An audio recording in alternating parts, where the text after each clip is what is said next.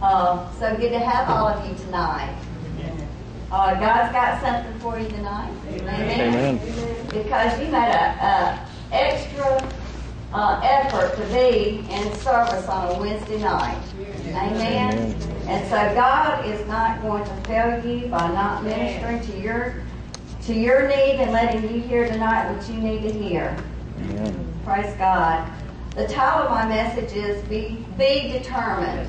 Amen. Amen. And turn in your Bibles with me, if you will, to Philippians chapter 1. Yeah. And starting with verse 12.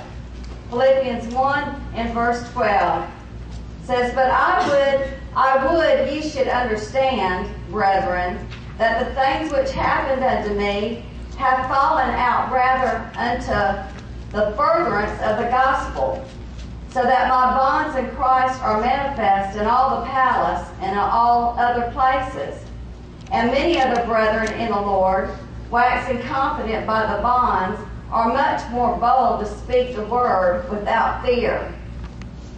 And this is Paul talking about when he was put in prison, and said that he would have us to understand that these things didn't defeat him, didn't discourage him, didn't take him out, didn't discourage him from living for God, but they really furthered the gospel of God. Amen. And so I want to read to you this passage in the Message tonight. The Message translation. It says, I want to report to you, friends, that my imprisonment has had the opposite of its intended effect. I like that. Satan meant it for evil, but it had the opposite effect.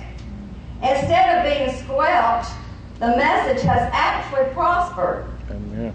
All the soldiers here and everyone else, too, found out that I'm in jail because of this Messiah. That, I don't know what that, how to say it, piqued their curiosity. And now they've learned all about him. Not only that, but most of the followers of Jesus here have become far more sure of themselves in the faith than ever, speaking out fearlessly about God, about the Messiah. So Paul was saying the things that I've gone through has caused me to prosper. It's caused me to be more determined than ever to spread the gospel of Jesus Christ. You know, it's giving him even more of a boldness to minister the Word of God. And it says, you know, that it actually advanced the kingdom of God. Because, you know, it brought attention to God, didn't it? Well, the enemy is too dumb to figure that out. That when he comes against the child of God, you're going to have a testimony. Amen. And so you're going to be able to tell people what God brought you through. And how God blessed you. That's right. Amen. And the miracle that God worked out for you. And how God provided for that need that you had. And how God turned things around and made them for good. Amen. And so we're actually, the enemy meant it for evil, but God turned it around for good. Now we all go through adversity. We all go through things. We go through attacks of the enemy, and every attack of the enemy against you is designed to try to make you quit. Now we're not quitters, are we? Amen? But we are determined. Amen? We are more determined. Now, let's just kick the devil in the shins tonight. Amen? We are more determined. This is Oasis Christian Center. That's right. Glory to God. This is people on fire for God. This is people that love God. This is people that know and whom they serve. That's right. And so we're more determined that we're going to serve the Lord. More determined that we're going to glorify God. That we're going to let the light of God shine through us. Amen. Be determined.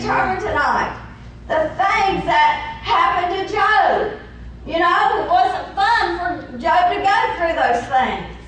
And the things that come against him were designed to make him quit. That's right. Satan came to God. He said, God, if you take everything away from Job, then he'll curse you right to your face.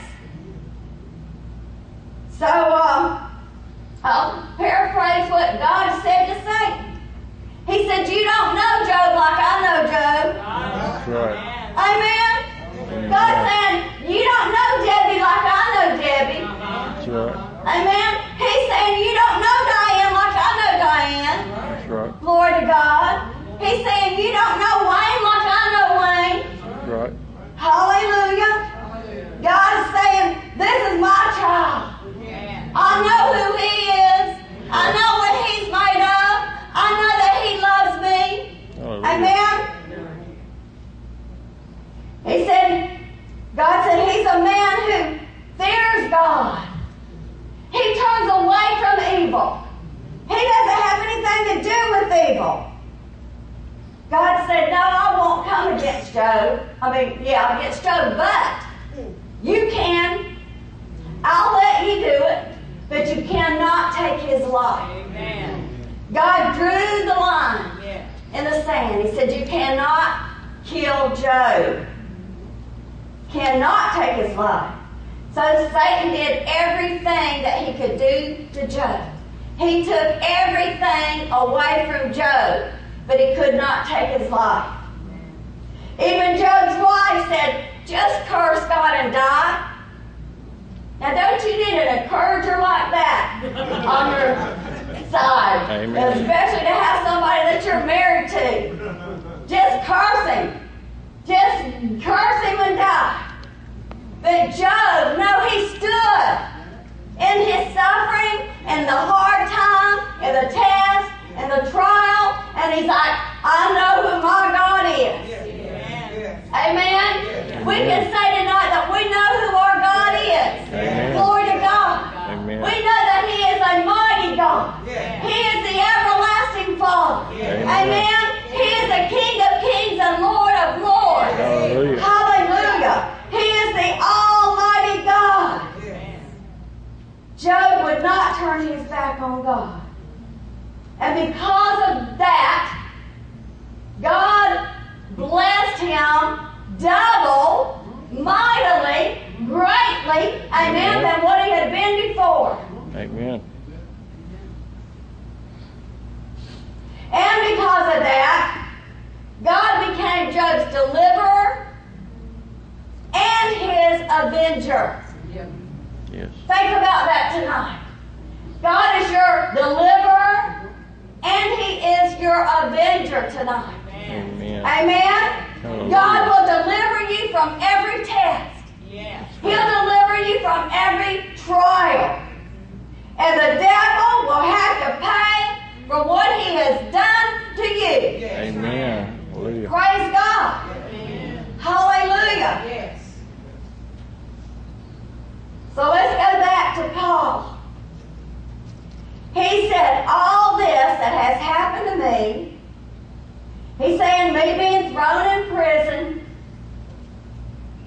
all the adversity that come against me, all this is just cause of furtherance of the kingdom of God. Satan thought he was going to stop Paul. But the gospel, when he was determined that he was going to preach the gospel stronger than he ever had before. Yeah. The furtherance of the kingdom, amen? He had a greater determination than he did before. Now we've got to think about that. When we are in the middle of a trial, amen, we have to say, whoa, wait a minute. I see what's going on. I recognize what the devil's trying to do. Yes. Amen? He messes with your finances. So, whoa, wait just a minute. This is the enemy trying to steal, kill, and destroy. That's right. But I know that my God is my deliverer. Yes. My God is my avenger. That's right. My God will intervene. That's My right. God will provide. My God will help. Amen. Praise God. Hallelujah. He was determined. Now I want to read Philippians 1:18-21 in the Message translation. It just says it a little clearer and plainer. So how am I to respond? I've decided that I really don't care about their motives, whether mixed, bad, or indifferent. Every time one of them opens his mouth, Christ is proclaimed. Woo! Glory to God. Amen. That is shout grounds right there. Amen. Every time your enemy opens his mouth against you, the gospel of Jesus Christ is proclaimed. Hallelujah. Amen. So just cheer them on. Hallelujah. Paul had a different frame of mind, didn't he? He had a way of thinking, didn't he? Amen. He had an attitude that God was going to get glory out of every situation. Right. Goes on to say, I'm going to keep that celebration going. Are you keeping that celebration going? Yes. Because I know how it's going to turn out. Hallelujah. Have you read the back of the book? Amen. Amen. We know we just going to keep the celebration going. That's right. Because we know how it's going to turn out. It's going to turn out for our good. Amen. And it's going to give God glory. That's The right. enemy is going to be put to shame. Amen. Hallelujah. Y'all making me preach hard tonight now. Come on. Woo! Through your faithful prayers. Now we need each other's prayers, don't we? Yes. Amen. Each and every one of us, we're all fighting the fight together. Yes. The good fight of faith. And we need each other's prayers. Amen. Amen. Through your faithful prayers and the generous response of the Spirit of Jesus Christ, everything He wants to do in and through me will be done. I can hardly wait to continue on my course. Amen. I don't expect to be embarrassed in the least. On the contrary, everything happening to me in this jail only serves to make Christ more accurately known. Regardless of whether I live or die, they didn't shut me up. Woo! Glory to God. They didn't shut me up. Amen. They gave me a pulpit. Hallelujah. They gave me a pulpit. Hallelujah. I can tell them what God's done for me. I can tell them how God brought me out. I can tell them how He delivered me. How He avenged me of mine enemies. Amen. How He made it good for me. In Christ's message, I'm Christ's messenger. Dead, I'm His bounty. Life versus even more life. I can't lose. Amen. Glory to God. Everybody say, I can't lose. Can't lose. Hallelujah. Amen. So Paul starts out, verse 18. He says, so how am I to respond? That is a great question tonight. When the enemy is coming against us with every weapon that he has, how are we going to respond? Now that's important because the way that we respond determines the outcome. Amen? Amen. It determines the outcome. So it is a growing process. I haven't arrived. Amen. But I hope I have learned some things. Amen. Amen. And I hope that the next time I'm faced with the same situation, I will have learned how to respond. Come on. When adversity comes, we just keep on serving God. Amen. Amen. When adversity comes,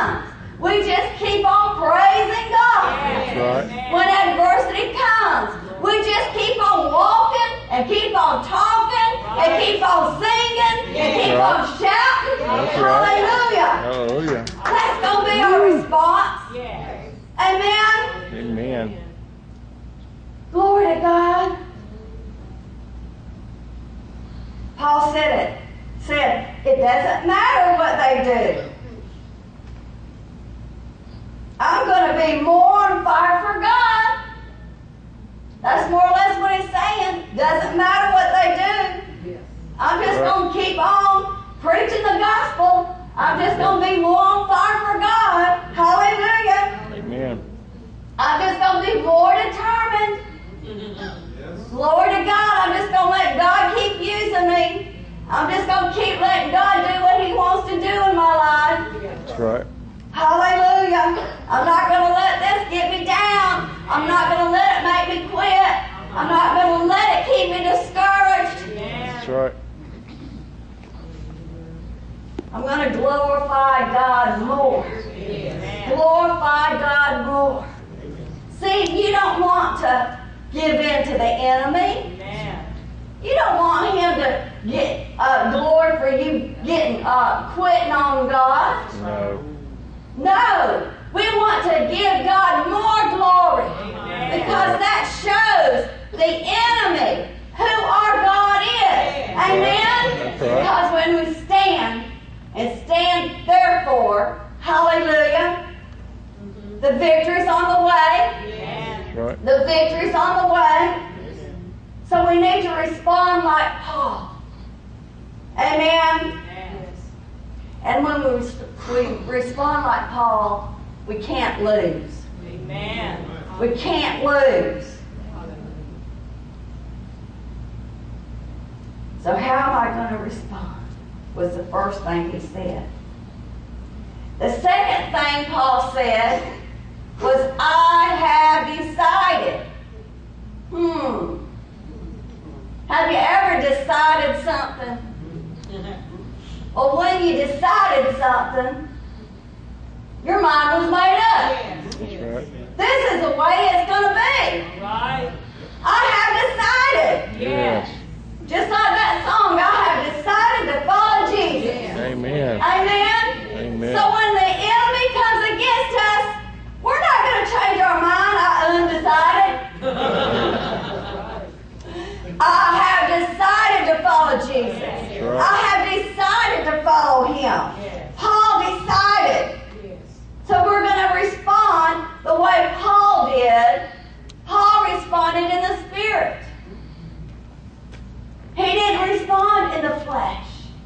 Well, just look at who do they think they are? Look at what they've done to me. So we get our focus off of who God is. And that's what the enemy wants us to do. He wants us to get our focus on the situation, the severity of what's going on, and have an offense. But God's way is to say, I have decided. I'm following Jesus. No matter what, I'm following Jesus. I'm not going to let this thing push me down. Amen. But I'm going to rise up and I'm going to be stronger. I'm going to respond by giving God praise and glory. Amen. And honoring him with my life. That's right. Amen. I'm going to allow God to turn this situation around. And when we respond that way, when we just keep on keeping on in God, then we can't lose. Amen. Hallelujah. And God will turn your adversity into victory. That's right. Glory to God. Victory. Victory is yours tonight. It belongs to each and every one of you. That's right. Glory to God. Lord. Hallelujah. God is good all the time. Yes, he is. Amen. Hallelujah. Now I'm just going to end with a couple of scriptures tonight. Isaiah 54 and 17 says, no weapon. Everybody say, no weapon. No weapon. No weapon formed formed against you will prosper. And every tongue that shall rise up against you in judgment, thou shalt condemn. For this is the heritage of the servants of the Lord, and their righteousness is of me, saith the Lord. Hallelujah. Now I want to read it in the Message translation. I love this. It says, afflicted city, storm battered, unpitied, I'm about to rebuild you with stones of turquoise, lay your foundations with sapphires, construct your towers with rubies, your gates with jewels, and all your walls with precious stones. All your children will have God for their teacher. What a mentor for your children. Yes. You'll be built solid, grounded in righteousness, far from any trouble, nothing to fear, far from terror. It won't even come close. If anyone attacks you, don't for a moment suppose that I sent them. And if any should attack, nothing will come of it. Amen. Glory to God. Nothing will come of it. I create the blacksmith who fires up his forge and makes a weapon designed to kill. I also create the destroyer, but no weapon that can hurt you has ever been forged. There is no weapon formed against you that can hurt you. Amen. Nothing formed against you will prosper. Praise the Lord. It says any accuser who takes you to court will be dismissed as a liar. Hallelujah. Hallelujah. This is what God's servants can expect. Amen. I'll see to it that everything works out for your best. Amen. God's decree. That's His decree to you tonight. Amen. Amen. You might be going through something tonight, but God says, stand. Don't give up. Don't be discouraged. Don't quit. Amen. Because no weapon formed against you tonight will prosper. Amen. Hallelujah. And every time that rises up against you, they will be shown to be liars. Woo! Come on. Glory to God. That's good news tonight. Yeah. Hallelujah. One more scripture. And yes, I'm going to read it in the Message. That's the good thing tonight, I guess. Hallelujah. That's not it. That's not it. Thank you, Lord. Psalms 35, verses 27 and 28. And I'll end with this. And let me remember to push the button for Ashley tonight. It says, but those who want the best for me, let them have the last word, a glad shout, and say over and over and over, God is great. Everything works together for good for His servant. Amen. I'll tell the world how great and how good you are. I'll shout hallelujah all day, every day. Amen. Amen. So let's just shout hallelujah to God. Hallelujah. Glory to God. Hallelujah. Thank you, Lord. Yes, Amen. you are great, Lord. Woo. You are good, Lord. Praise you the Lord. are worthy of our praise, Lord. Amen. We Amen. thank you, Lord God. Thank No you, weapon Father. formed against us will prosper. Thank you, Father God, that God. every enemy that lies against us will be shown to be a liar. Amen. And Father, you are on our side, and That's you right. are working things out for our good. And we give you one more shout. Hallelujah. Hallelujah. Glory to God. Give God a hand clap of praise tonight. Amen. Amen. Hallelujah. Praise the name of the Lord. Thank you, Ashley. Praise God. Amen.